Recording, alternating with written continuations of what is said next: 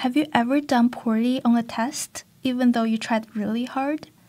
Have you ever struggled to learn a difficult concept, no matter how much effort you put in? In these situations, you might be tempted to just give up. That's where something called grit comes in. Grit contributes significantly to achieving our goals. It can improve the performance of students, influence the probability of them graduating, and increase achievement in the workforce. So, what exactly is grit? A widely used definition is that it is a combination of perseverance and passion for long-term goals. It is about consistently pursuing an ultimate concern, a goal that you deeply value and will continue fighting for, even if there are obstacles and failures. For example, let's say your goal is to become a psychiatrist in Canada.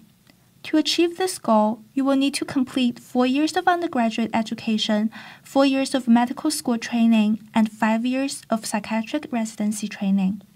Without grit, you might be inclined to give up along the way. Grit can have some amazing benefits and is a really important skill in life. So, how do you develop grit? How do you become grittier? Well, there are a number of things you can do. Firstly, it is important to define our long-term vision and short-term goals. Having a long-term vision is helpful in deciding what is important. It does not always have to be career-focused, like being a psychiatrist. It can also be something like running a 10K marathon. Once you have your long-term vision, you can then come up with short-term goals that lead you to achieve that vision. Even if you fail at achieving some of your short-term goals, remembering your long-term vision can give you the strength to try again.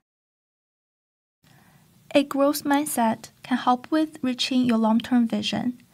First developed by Dr. Kara Dweck, a growth mindset is a belief that we have the ability to improve and grow our skill set.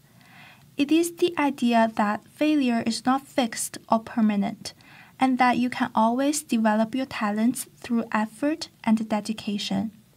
For example, if you weren't able to stick to your running plan for 3 months, instead of thinking, "I'm not good at this," try to reframe your thinking by asking, "How can I become better?" When you don't see any progress, instead of thinking, "I can't do this," and "I give up," try thinking, "Let me try something else," or "Maybe I can give this another try."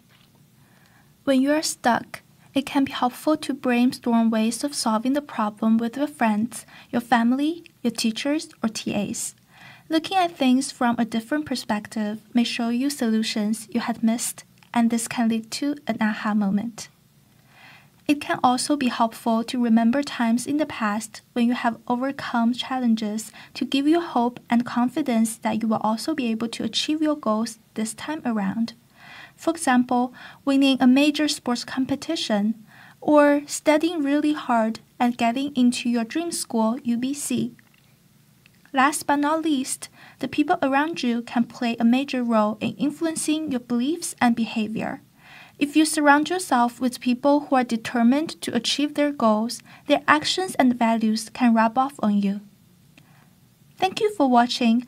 We hope this video is helpful.